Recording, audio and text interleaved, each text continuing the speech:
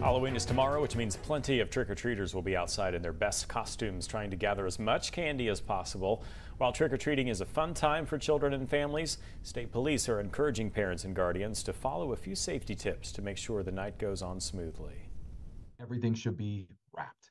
If anything's open, the wrapper's open, throw it out. Don't accept anything in Ziploc bags. If you do get anything individually wrapped in a Ziploc bag, toss it out. Only make sure you let your kids eat candy that is individually wrapped and you know it hasn't been tampered with. State police also reminding drivers to be sure they're driving through neighborhoods slower on Halloween night, as many children and families will be in the area walking in the streets, likely in darker clothing.